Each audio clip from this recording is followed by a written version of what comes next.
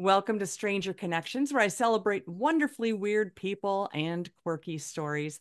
I'm your curious beast and host, Lisa David Olson, the practically world famous business humorist, interactive speaker, and speaker mentor. So bring me to your event if you want to add more communication for your team, more humor. Let's do a workshop. Whatever you're thinking, I'm up for it. But today we're going to chitty chat with Jordon Schroeter. Am I saying Schroeter right? Yes, you are. Look at me. I am everything. All right, Jordon, I am so thrilled to have you here. What I've learned about you is that you are a speaker, an advocate, a pastor with your masters, a pastor with a master, a coach, a comic, and an award winning filmmaker. How did I do? You nailed it. I just think that's pretty good. You got all this stuff going on. And you also just did a TEDx in Oshkosh, Wisconsin. I did try out for Oshkosh, I think 3 years ago. Did not get that one. I'm so glad you did. So I want people to check out Jordon Schroeter's, and you're going to have to check out the spelling of his name because it's different. And his TEDx in Oshkosh was fantastic. I love the bits of humor you have in there. Thank you. So your message, one of your messages, because I know you're also a coach, and one of the things you talk about is how to become a hero and that it's a choice to become a hero. So Uh-huh. let's just start there. Let's talk about your story and why we can all choose to be a hero. All right. Well, first of all, thank you for just bringing me on. It's a real pleasure. And I guess just everything I've been through in my life, I was born with a neuromuscular disease called spinal muscular atrophy. I have type 1 specifically. And in layman's terms, what this means is that it's a progressive, again, neuromuscular disease that is genetic. And that basically as I get older, my muscles get weaker because my Ooh, body doesn't have the spinal motor neuron gene that helps supplement everyone's strength in their body. That's a very oversimplified way to put it. right. And the backup gene, SMN2, which is exactly what it is, does not supply enough as well. So because I don't have that supplement and I don't have that protein, that natural protein to supply my muscle mass and strength and everything like that, I just gradually get weaker. And so, like I used to be able to swing a baseball bat. I used to be able to hold a gamepad controller or wiggle my arms around or roll around on the floor with my toy tractors when I was younger and all that stuff. I can't do any of that anymore. Just gradually kind of withered away. And but long story short, I just learned through my faith to adapt to it, and I've been very blessed with a wonderful family and amazing friends. I've been given the gift of being able to attract friends and be good at making friends, which is a very rare gift, especially nowadays. And being the youngest of three, with having two older, beautiful sisters, I'm the youngest, naturally, so The uh, baby. I'm the baby. I'm the creative, fun one in the family. Although my sisters are very creative too. We all got the creative gene, but we just Nice. learned through all of our trials and tribulations that we go through. A lot of people say this, but it really is how you respond Mm-hmm. to those trials and tribulations. And to answer your question more directly, why I choose to be a hero? Because the way I kind of like to play it for people to relate with is that everyone has an origin story, and how we respond to our shortcomings or our tribulations, or even our moments of celebration. Everything in between, everything has a response, the good and the bad, and how you respond to it can determine, of course, who you are. It's our choices, and a lot of times what we do that defines us. Um, how you do that, you can be the hero of your story, or you can be the villain. Mm, 'Cause that's something I kind of struggled with, and I made everyone else the villain in my story, in my shortcomings.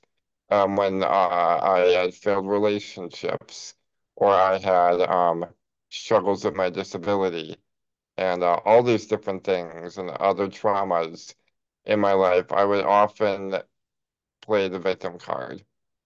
Not mm, blatantly, but I could tell that I was subtly doing so, and I was just blame my circumstances, yeah. blame other people. Yeah, well, Um, I can see that. And would you yeah, say a villain is also the victim then? yeah, Mm, yeah, you can make it out to be that, yeah. And so right. the whole thing with the story that I tell for people from my motivational speaking is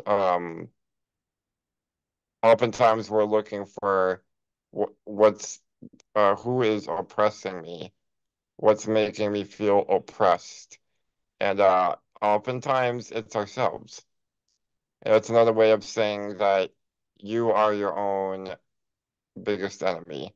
Mm, And so, it wasn't even my disability anymore. That was just part of it. Just my severe physical disability, while it is daunting and heavy, and it's a heavy, heavy cross to bear, that wasn't the source of whatever issues I may be having. It was me. It was what I was choosing and how I was choosing to respond to things. Because how we respond to things dominoes into our relationships, into our vocations, into our hobbies, even, and into our interests. And it takes your joy. You are your own robber of your joy yeah, I because, like that you remind people that you're steering the ship, you know? yeah. And here you are. And for those that aren't watching on YouTube, but rather listening on audio, Jordan is wheelchair bound Mhm. and gradually losing movement and use of limbs. And so now you can steer your own speaking of steering ships, you can steer your wheelchair, true? Yeah, right now I'm still able to drive my power wheelchair. Right. And then Hmm. if with your SMA, is it do you still have feeling even though you lose use? That's a very common question. Again, I'm glad you asked me that. Yes. It's not similar down in a deeper level to paralysis. Right. Like I have full feeling sensation. It looks like paralysis, but it doesn't feel like it, which is very interesting when you think about it. And do you use this type of thing in your comedy? I know you're doing some comedy, Yeah. like what people ask you. That's got to be, I'm a comic. There's got to be some doozies out there that you answer time and time again, or you can almost predict, oh my gosh, here comes so and so. They're going to ask me this again. Oh yeah, I just kind of play off of it, or people are like, "Oh, like what happened to you?" And I tell people, "Oh, I got in trouble, and I'm in a timeout." Like when I was substitute teaching, I would tell kids that because they're so curious. I get them mostly from kids, Oh, and sure. like, "Oh my God, what happened to his leg?" And it's so cute, but like it's so funny too. And I'll just kind of joke with them and say like, "Oh, I'm in trouble," or something bad happened in a funny way, just Oh, like little like lighthearted stuff. And they're like, "What? Oh my I goodness!" don't know if that's lighthearted, Jordan. If I you don't don't get know. It's quiet, this funny. is going to happen. No. Yeah, I know. I just kind of mess with them, and no, after I mess with them a little bit, I just tell people. that I was born this way, and I kind of teach them while using humor to break the ice. Of course, it's just a natural icebreaker. Then I kind of teach people that like sometimes you're just born with things that make you look a little different, but you're still a person. And that's my whole thing. I try to teach people, and this was an emphasis in my TEDx, is that just because I'm disabled and everything, don't treat me differently. 'Cause in society, I don't know if it's only American society and culture, but we have a huge perception of looking at disabled people as these angelic beings that are innocent and that they don't know any better and that they're not aware of troubles around them and that they're just living happy-go-lucky innocently because they don't have some kind of like self-consciousness or a lack or something like that. It's really strange, and that they're looked upon as children. And I Right. talk to people now that like maybe they help out with people that are autistic or intellectually disabled. And this one person says to me, "Oh, I love working with them. They're like little children." And she's like, "Oh, I mean, they're not like children." Like she's trying to back out of it. It's so funny, Right. but there's this misconception that disabled people lack understanding of their environment, that they are children, that they are asexual, as in they don't know anything about love and relationships and anything like that. They're just big kids. And so they all treat them with this understanding that, oh, let them be, they're just kids, they don't know any better, and that they're all good. And that's not true. A lot of disabled people can be really big jerks. Oh, They can right. be really big pains in the butt, and they can be manipulative, and they can practice their disability and to take advantage of a situation. Hmm. And that they can, this is a big thing, is that um, we have everyday problems too. And so I can relate with everyone else's issues. There's more than just the disability. You look at someone that's disabled and you think, oh, their biggest problems are all medical. Far from it. That's just an amendment in the story. That's just a footnote. We Mm-hmm. still struggle every day with mental illness, depression, anxiety, heartbreak, hurting other people, because we really can. We can hurt people. I have. And I've burned a lot of bridges because of my attitude and all that. And I've been hospitalized many times in my life and developed a lot of PTSD from more than one, at least two or three for sure, near-death experiences. Wow. And I've developed a lot of like suppressed PTSD that I'm acknowledging in therapy and stuff, but like people kind of forget that in a way, I'm not trying to compare myself to a soldier or anything. It's kind of like when a soldier comes home from active duty and all the confusion on existentialism and what am I living for? And just like you go through these horrible near-death experiences. Like with mine, one in particular, I talk about this in my TEDx talk, is that I suffocated to death. Yeah. That happened more than once, but in different ways. Jeez. Where I would slowly lose my breathing ability in the course of 5 minutes.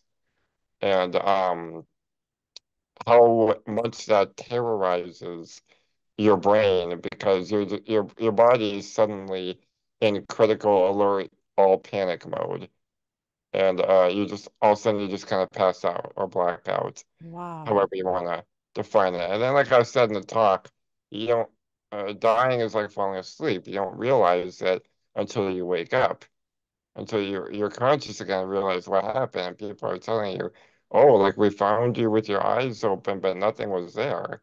Jeez. And then you go home and everything is fine. Uh, It's like, oh, I died a do week ago, over. but now I'm okay. And Yes. then it's so strange because it's It's just a happened. Tuesday. Yeah, Yeah. it's happened to me multiple times Dang. for different pulmonary reasons. And you Whether talk about the therapist that walked in. The Yeah, at one time, this is 4 years ago, um, all of a sudden something went wrong with my body. I don't really know what it was. I have to go back and look, but I was having some kind of pulmonary and respiratory uh, arrest episode, or sorry, respiratory distress episode, where within 5 minutes, I was losing my ability to breathe. I had no means of communication. This is during COVID, so the door had to be shut for all oh, patients because I was a potential COVID patient on wow. top of the other problems I was having. Yeah, let's just add And that in. yeah, so and I had the iPad they were using to communicate with me died and my whole life was out of reach. So I was completely cut off and alone, and I was just dying right there, and I was gone. But Mm. suddenly, I didn't know this yet. I was unconscious. My respiratory therapist walks in because she decided to skip her lunch for that time. She's like, you know what? I'm gonna get Jordan's appointment over with for the day, and she found me. And then I woke up and they told me, I was like, what? I wasn't even mourning. I was just like, are you freaking kidding me? Right. Yeah, it was so strange. Like I just got revived and I just snapped back into it. It's like when you recharge your battery and just reset the whole, I got rebooted in that instant. I didn't even like had time to think because they Please rushed me to shut the down and ICU. restart your system. Yeah, so it took me so long to actually have a grieving process, and mentally that just messed me up so much in 20, it was one in 2015, 2020, 2022. So at least three episodes where that really ingrained into me the Hmm. severe PTSD that I just never really had time to process when I was there, because you just go home when you're better, and then I cannot even tell you the severe depression subconsciously that was finally coming out, where I just wanted to sleep all day because that's what I was used to at Right. that point during the recovery process of being at home. I just wanted to go to sleep and not wake up, because again, that's what I was kind of used to now. And in a way, I was thinking like, you know, dying's not that bad. If I just Oh, kind of went to sleep, I'd be fine. you're not done on this realm yet, Jordan. No, I'm You, not. And finally, I just broke three of that after a while of recovering, and I'm better now, by the grace of God. It right, really right. was a time of solitude, a time of healing, and a time of not just grieving, but like just my whole body and mind just kind of reset. It took a long time because I was like, for a year or so, I was like lashing out at my friends. I was having attitude. All of these things are coming from untreated PTSD and in a medical sense, because PTSD, we think it's strictly for the cognition is that, or the connotation is that, oh, it's strictly military soldiers, Right. which is But very true. yeah, That but needs to be it's treated. That's a whole other story. But correct. I'd PTSD say can happen to anybody. that's right. That's right. Yeah, and any kind of post-trauma. And I've had it for other reasons too, but I never really addressed all of my trauma, whether it was from my childhood and or the dying episodes.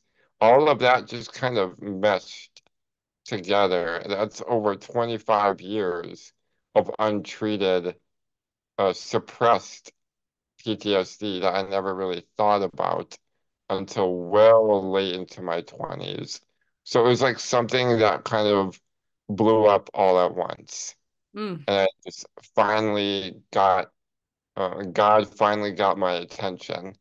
I thought I had it for throughout my teens and 20s, but I had to be hit a wall Right. to Yeah, get that's that true. done. That's for so many because the acceptance part and how to go forward and you know, dealing with hurting friends or like you said in your TEDx, I'm no angel. I'm you. That was Exactly. so powerful, Jordan. Super Hmm. powerful. I love your Hmm. TEDx and the bits of humor that you added in. And I know that you do a lot more speaking. I want people to know they can hire you to speak online, in person, Yes. and help other people get to the point where you're at. I do want you to share your one pickup line that you shared in your talk, if you would. Yeah. Going to the bar and asking young women if they are wheelchair accessible. You even talk about it. And don't forget, you get to cut line here with me. It's like- That's true. Yeah, that's 'cause my sister years ago had this really gorgeous best friend. It was like her college best friend. And um my sister said I couldn't ask her out. She said, yeah, I had to get in line. And I told her that wheelchair people can skip lines. That was pretty good. I thought that was clever. that is Um, clever. You know it you're was fun. clever. You could Nothing have ever happened, merch. unfortunately, You other than should make that. your merchandise. Skip line with me, you know. Yeah. That's great. Well, tell people about where they can find your coaching services. Hmm. Jordan River Coaching, right? Yeah, Jordan River of Life coaching and speaking. Other than that, you can look me up on all the socials, uh, under Jordon Schroeter or Jordan River, it doesn't matter. And whether it's Facebook, X, Instagram, I do a lot of TikToking on there. You can follow me on there with my short TikToks, and my website is almost done. Ooh, But that's going to be jordanschroeter.com. very nice. This is Other than that, so just to keep great. it simple, just look up Jordan Schroeter on all the socials. And Yes, and that's like I Schroeter said, with it's a spelled T. different. Yeah. Yeah, Schroeter, Schrader. correct. Yep, I'm always available. And I think it's just really wonderful. You've got these different quotes I was looking at. I focus on what I can and stop focusing on the cannot. Yeah, So that was a if hard pill you for me to swallow. yes, if you want somebody that can come and talk to your group and let them know that how to go forward and move forward and find the strength and affirmations and acceptance, I think Jordan's the one for you. Um, and especially because you're always going to throw in some comedy in there and you're Yeah. open to questions. So you are unique. And I am so thrilled that you've been on my show. Can't let you Thank you. go until I ask you to share a dare or a prank story, one you've done or had done to you. All right, so this is kind of with us, me and two other guys I went to high school with. This is like maybe 14 years ago. We were out and about just bumming around town as teenagers do at night in the summer. And we decided to do just some ding dong ditching, Oh, which doesn't make sense when you're in a power wheelchair. But I wanted to always try it. So I hid behind this car parked in front of this person's house. I was still sticking out like an idiot. But one of my buddies went up there, rang the doorbell, and we floored it as fast as we could. And I tried to go fast. I was going maybe 5.5 miles an hour, which isn't much, but it's like a little jog. And I'm just like, again, it doesn't make sense. So we rang the doorbell. We're running. We're going all set. We thought we made it. We're going to the end of the street around the corner. Well, we were caught anyway because all of a sudden this dude pulls up to us on this bicycle oh, saying, "You think that's funny, huh? You guys think that's really funny?" And it turned out it was a cop. Yeah, we oh, accidentally ding dong ditched the cop. And he was okay. He let it go. He was more so upset because he just had the little kids put down to bed right, and right. everything. So he looked at me and everything, and he just let it go. And it was so stupid, but it was fun. Yes, stupid can equal fun and Yeah. no harm, you know, but that is hilarious. Not only did you ding dong ditch in a power wheelchair, It was an officer's home. Yep. Exactly. That's what I get So it's, for trying yeah, to be a rebel once in a while. exactly. Oh my gosh. Well, it has been my honor to have you on the show, Jordon Schroeter. And remember, we can only be strangers once. And I invite you to stay weird. Absolutely. I love that. Thank you so much for having me. Had a real pleasure just sharing my story, and there's so much more to share. So anyone that wants to book me for your next event or with for your venue, it can be your employees, it can be your students, which is a big one I like to do, your school, your university, whatever you need. I like to motivate people just to get off their butt and go. That's kind of my thing, to Absolutely. get off your butt. And If you need so, to get off your butt, give Jordan a call because he will help you do it. yeah, I motivate all kinds of groups, and I help at weddings as Ooh, well. I can MC weddings. I do all kinds of things. But yeah, I'm mostly a motivational speaker, and I go to churches as well. Churches, schools, universities, and corporations and workplaces. absolutely. You're a fit. You're a fit. All right. So they will look you up on the socials. Thanks again, Mhm. Jordan. You're the Thank you best. very much. Blessings.